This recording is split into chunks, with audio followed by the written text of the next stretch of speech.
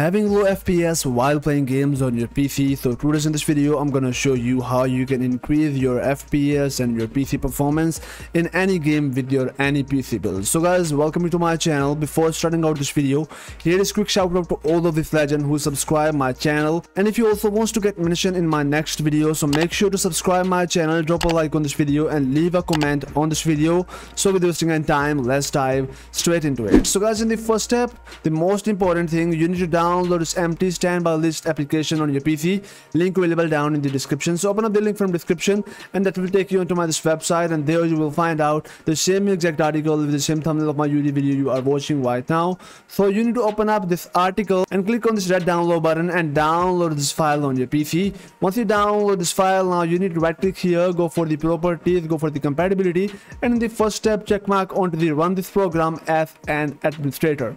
Then hit apply and click OK.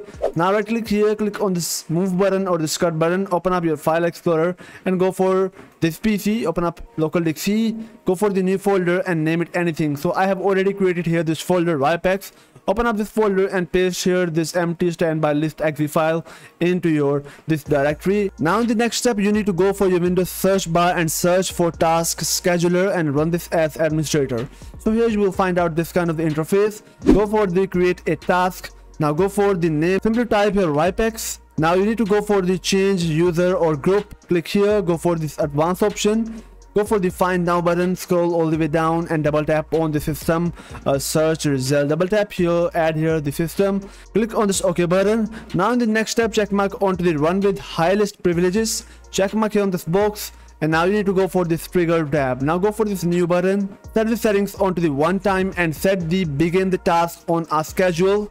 Go for the advanced settings and check mark on the repeat task every and set it onto the 5 minutes. Now go for the for duration and set it onto the indefinitely, and once you're done, check mark here onto this enabled box and click on this OK button. Now in the next, go for the action tab, click on this new button, go for the action and set it onto the program, go for this browse option, and now you need to go for your this PC local disk C Ripex folder which we just created before starting this next step. Now add here this empty standby list, click on this open button, click OK, and guys, here we are good to go. Now click on this OK button, and guys, here we have added this task in our PC. Now press R from your keyboard, and guys, here is our task which we just created, and after every 5 minutes this will automatically run this program on your PC and clean all of your PC memory cache.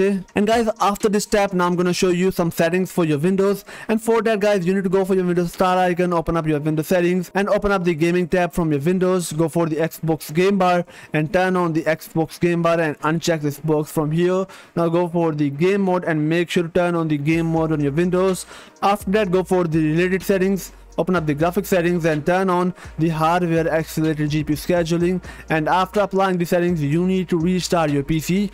After that, go for the graphics performance preference, go for this browse option and select out here your favorite game like Fortnite, Valorant, CSGO, Warzone, any of the exe file. Click on this add button. After adding all the games, go for the option and set it onto the high performance. Then hit save and close out your Windows settings, and after that, now simply one time restart your PC, therefore all the changes will take effect. And after that, launch your favorite game and enjoy the best performance out of your PC. I hope you love it. Please make sure to leave the feedback about this video in the comment section. Until the next video, peace out.